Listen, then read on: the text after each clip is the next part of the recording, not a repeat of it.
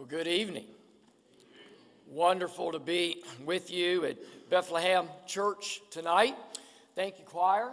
Beautiful as always, and thank you, Lou Ann, for directing tonight. Which side you on? You hiding from me? Oh, there she is, hiding behind the mic stand. Thank you for directing, and Margie, thank you for helping get our Hillcrest group ready to sing.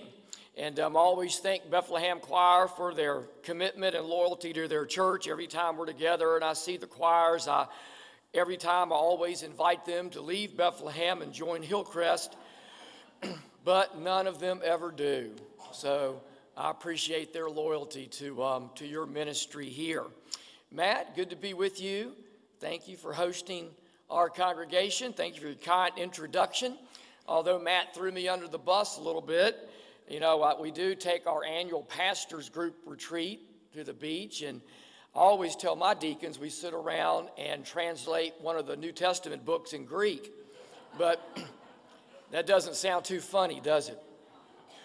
But we do have a good time fellowshipping and talking about church work and sermons, and we do throw in a lot of humor in the process, and it's good to be. Glad Matt is here and he's able to join our monthly pastors group. We have a wonderful time. Well, if you have your Bibles with you tonight, please turn to Luke chapter 17. I'm going to begin in verse 11, read you a very familiar Thanksgiving story, share a few thoughts with you on this week before we enter this season of Thanksgiving. If you don't have your Bibles, that's okay. I'll read this, or you could look it up on the app of your smartphone and probably find it there and give you a chance to make sure they're turned off. Luke chapter 17, beginning with verse 11. The Bible says, on the way to Jerusalem, Jesus was going through the region between Samaria and Galilee. And as he entered a village, 10 lepers approached him. Keeping their distance, they called out, saying, Jesus, Master, have mercy on us. When he saw them, he said to them, go and show yourselves to the priests. As they went, they were made clean. Then one of them, when he saw that he was healed, turned back, praising God with a loud voice. He prostrated himself at Jesus' feet and thanked him. And he was a Samaritan. Then Jesus asked, were not 10 made clean? But the other 9, where are they? Was none of them found to return and give praise to God except this foreigner? Then he said to him, get up and go your own way. Your faith has made you well. The word of the Lord tonight. Well, Luke tells this story that we're very familiar with about the 10 lepers who Jesus meets on the side of the road, and they see Jesus. The first thing that I recognize when I read this story in light of what Thanksgiving really means is when these 10 lepers first come in contact with Jesus, when they see him, when they try to call out to them, look at their proximity. The Bible says that they're keeping their distance. They're keeping their distance. They're away from him. They're not close. They're not in close proximity, but in a far away. Maybe, of course, they're respecting that they have this illness. They're not supposed to be close to any other human beings at this time. We can appreciate that with the Ebola crisis that we've just gone through. And you can imagine the fear that was there in Jesus' day. So out of respect and out of not getting in trouble, they stay away. But it's from this distance that the Bible says they cry out to Jesus, have mercy on us. Have mercy on us. Now, when you think about that in a theological sense, I thought about that. You know, I don't think we have to be very close to Jesus when we cry out to him for mercy, do we? When we petition him.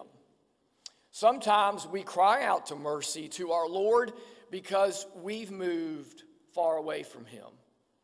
Maybe it's not from something as serious as leprosy, but Maybe all of a sudden we wake up or we look at where we are in life right now and we say, you know, I wake up and I realize I'm just removed from the presence of my Lord. My faith is not as strong as it should be. We wake up and we realize maybe we have a great physical need. We find ourselves ill. We find a family member that we're worried about. We have a difficult problem in life that we're trying to discover an answer to. And we don't feel very close to God. Maybe we're an unbeliever. And we've never cried out for mercy to Jesus ever. But you know, I think that when we petition God, when we ask God for something that we need in our own personal lives, we don't have to be very close. God hears us. And that's the great thing about our Lord, is that He hears us in our need. He hears us in our weakness. He hears us when we're far away. Even when we're so far away that we may not even have a personal relationship with Him. The Bible says if we cry out for Jesus to have mercy on us and forgive us of our sin and even give us salvation, the Lord hears our cry, doesn't He? No matter how far removed that we are. And that happens with all 10 of these lepers. And Jesus hears their cry of mercy. He hears their prayer of petition. Lord, grant me this. Lord, I need this. Lord, give me this. We pray those prayers all the time. It may be our main form of prayer or our favorite form. And Jesus hears them and He says, go your way and show yourself to the priest. And they begin to go to the synagogue and they look down and the Bible says immediately, miraculously, the leprosy disappears. And they're healed and they're whole and they realize that Jesus, it's not just hearing their cry for mercy. He's done something about it. And He's given them something wonderful in their life. And they're so excited that Jesus has granted them this prayer of need, this prayer of petition, that He's blessed them in their life, that as we all would, man, they just joyfully take off running. I'd be running back to my home, wouldn't you? I'd be running back to my family. Maybe that's where they were going. Maybe they're running back to their normal lives. Lord, you've healed me of this illness. It's been a struggle. It's been a battle, but thank you for letting me get better. And then all of a sudden, a few weeks later, we realize we've run back to our normal routine. And the Lord may even be far away from us once again. And so they run, and they're moving, it seems, even further away from the Lord, even though He's granted their cry for mercy. But one, in the midst of his running, one in the midst of realizing he's been shown mercy, the Bible says stops and slows down. And I think he contemplates what's just happened. That moments ago, his situation was that he was a leper. Moments ago, he was ostracized by his society. Moments ago, he could have no fellowship. Moments ago, he had no future. Moments ago, he had a death sentence. But unlike the others, he realizes that before he met Jesus, he was a lot worse off than when he just prayed to Jesus and Jesus had granted his plea and come into his life. He realizes how drastically his life has changed for the better since he's been healed. And whether Jesus heals us physically or whether Jesus heals us spiritually or emotionally, I don't think that prayer's over until we've contemplated that a little bit and realize how grateful we are and show that gratitude back to our Lord. So he stops in his tracks from running away from Jesus, and he alone heads back towards him. He returns to praise God. He returns to give thanks to Jesus for coming into his life and for changing him forever. And the Bible says Jesus is moved. Jesus recognizes that he's the only one, even though he's a Samaritan, someone that shouldn't have. He's the only one that comes back with a humble heart of praise and thanksgiving. You know, if we are a believer in Jesus Christ and we've been forgiven of our sins, our lives have forever been changed, haven't they? Forever. We have cried out for mercy. Our prayers have been heard. We have received a miracle of healing. And this miracle of healing has left us with eternal life and the promise of heaven forever with our Lord. Wow. We, for the rest of our lives, with that sense of peace, with that sense of assurance of our salvation, can live out our days that's beyond the world's understanding, can't we? No matter what the world throws at us, no matter what difficulties we may have, no matter what doubts arise, no matter what stress or problems deep within our hearts, we know what Jesus has done for us, and we can have an eternal assurance. The question is, how can we be like this one healed leper, this Samaritan? How can we thank Jesus for what he's done for us? Or do we just thank him when he comes into our hearts? And do we just say, well, Lord, I'm going to come to church once a week and thank you during the prayer time, during my Sunday school class, while I'll sing a hymn, while I listen to a beautiful anthem by the choir. And then I'm just probably going to go out and live the rest of my days and the rest of my years as I want, without any gratitude. Intentionally deciding to thank Jesus with our whole life, with as much of our time that we can muster, to me is what Thanksgiving is all about.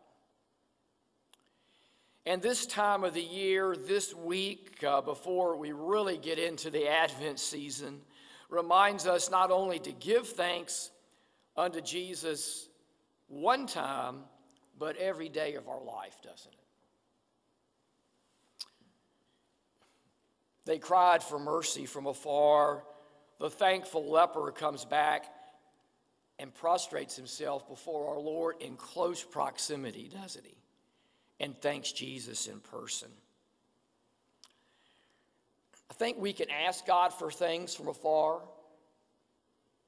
We can ask for mercy when we're hurting and when we don't understand and we don't feel very close to God. But to thank God, we've got to get close to him. It's hard to do that just from the temple and Jesus out somewhere far away, doesn't it? We have to draw close to the presence of our Lord. Sure, we can thank Jesus during our prayer time. We can thank Jesus in our weekly worship. But I think, like this leper, Jesus loves us to thank him in our everyday life and in our daily activities as well. I think Thanksgiving requires some action on our part and not just words. I think that leper had to turn and come the other way, make some very humble steps, and he had to do some very active things to really thank Jesus in a worshipful sense, didn't he? So I think it's when we carry out Jesus' work, we thank him. Every time that you minister to somebody in Jesus' name, you thank him. Every time that you are asked and give sacrificially back to the Lord, you really thank him. When you find yourself in those moments when you think of others first before yourself? When you do unto others as you want them to do unto you, you live out your faith and you thank Him. Whenever you share with somebody else the good news of the gospel, you thank Him.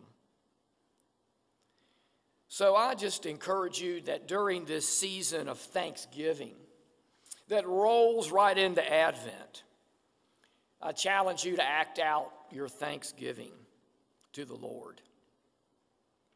Maybe give food to some folk that don't have enough to eat. If your church is like our church, maybe you have an angel tree. Give to a child. Give to a family that really needs something this year.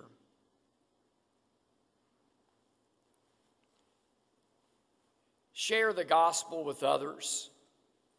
Give so that gospel can be carried not only in your church, but in your community, your nation, and around the world. Pray to the Lord and come back and draw close to Him and really ask God, God, how can you use me not only in this season of Thanksgiving, but in the coming year? How can I be on mission for you each and every day? You see, I believe Thanksgiving goes deeper than just saying thank you. Thanksgiving is about our actions. It's about our attitudes. It's about our behaviors. So may we be like this one Samaritan leper who was cleansed.